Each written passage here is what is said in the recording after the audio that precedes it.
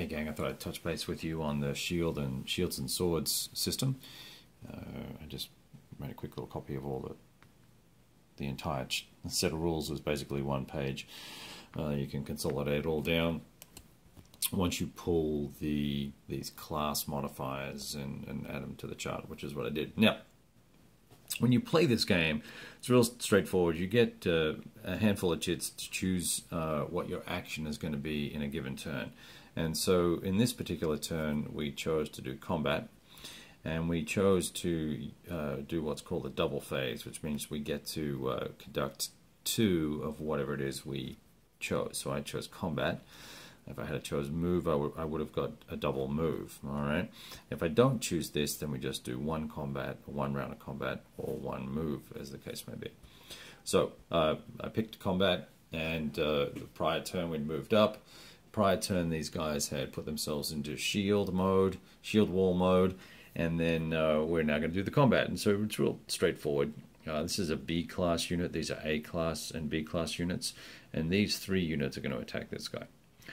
This guy's a little extraneous, but it doesn't matter. So we rolled a 2 for this chap's combat.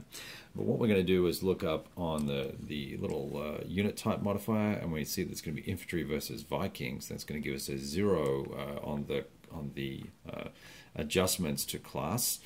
So no effect there. But we're going to lose a step for the enemy shield wall. So that will drop us down a class from A down to B.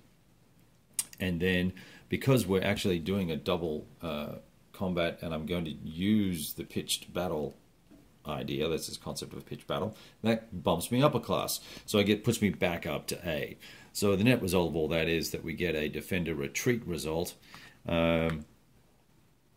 Let's see, I would, because I have an extra unit of the same class, I have 2 A class units, I would drop down 1 and get a DRM of 1, which would still leave me as a defender retreat.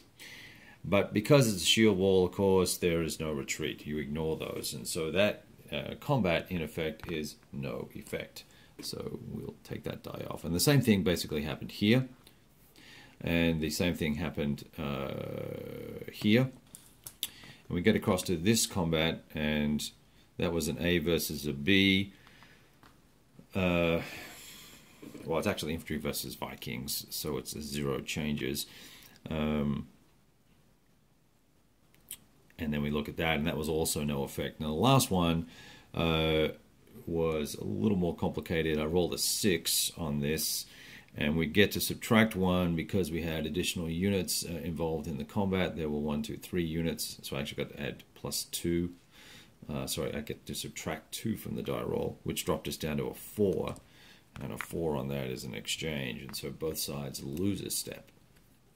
We'll actually face this way, so that would be a round of combat, and you're done. You roll a die for each one, resolve them in any order you want, and away you go. And so that would be the end of that action phase for that turn. We would then go to the initiative phase, where if I wanted to if I wanted to hand this over to the opposing player and have another turn, I could do so. I'm not going to do that in this instance, and then we take my chits back and put them in my little pool to be used, and we go from there. And then it becomes the opposing player's turn, and this is probably going to come off now because I need to allocate what I want to do, and then we'll work out whether we want to move, combat, shield wall, or whatever the case may be with these guys. So that's a quick little look at basically how the system works. It really all just revolves around 2 tables and a couple of DRMs or class modifiers. Very straightforward. Everybody moves 3 movement points. Unless you're on a road, you move 4 movement points. And in this particular battle, of course, you can only cross at the bridge or at the ford over here. and only these guys can cross over the fort.